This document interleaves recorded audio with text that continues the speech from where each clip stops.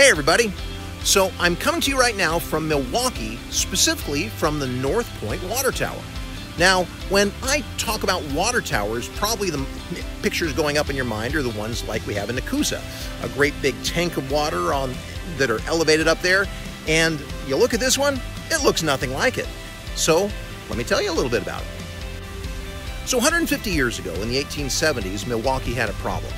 It was just starting to grow up to become a big city, but its growth was limited because it didn't have a good water supply. It was getting most of its water from streams and wells, but those could become contaminated easily. Also, most of the buildings back then were made of wood, and the firefighters needed a fair amount of water to put fires out before it spread and became a problem. So that's where this came into play.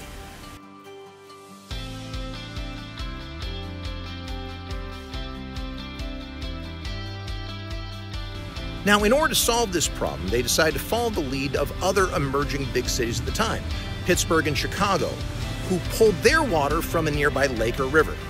In this case, Milwaukee has Lake Michigan right here, so where I'm standing right now, they decided to build a pump house to get that water from Lake Michigan up the hill and to a reservoir.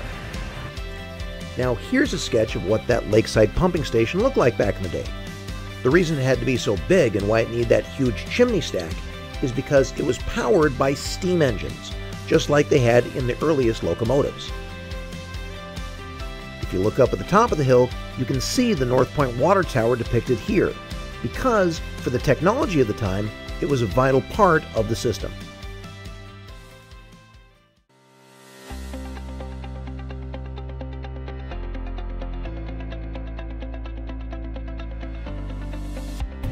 Now, the problem with steam engines is that they don't push water in a steady stream, but instead in a series of pulses that come from the pistons moving up and down. Now, the problem with using that to run a water system is that pulsing water moving through big pipes over time would tear those pipes apart and make it so it wouldn't last very long.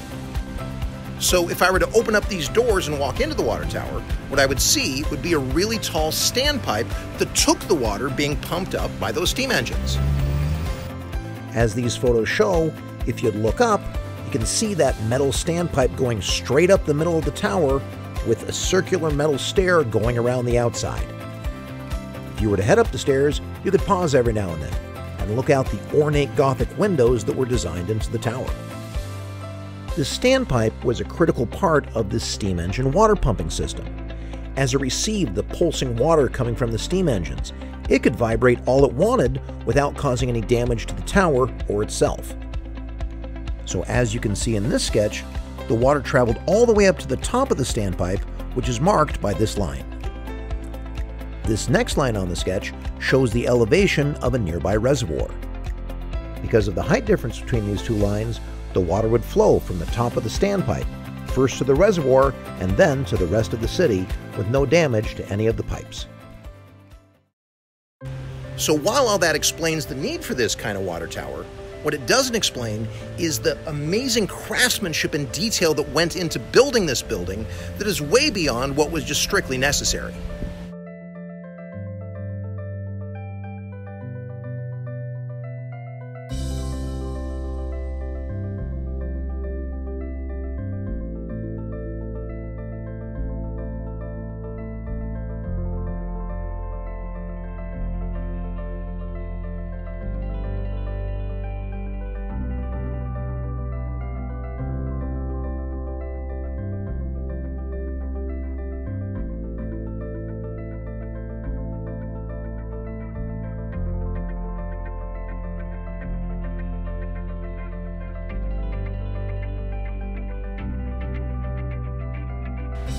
So right now in your classes, I'd like you to discuss how we can follow the lead of the designers of the North Point Water Tower and do more than just the minimum today. Instead, put in that extra effort to make something special. What is an area at school or at home that you're going to work hard at today? And how can you go the extra mile in that area to help that work make more of a difference? So even though the results of that extra work you're putting in today might not be around 150 years later like this is, it'll be something that will give you satisfaction and something to be proud of because you put yourself into it. All right, you take care.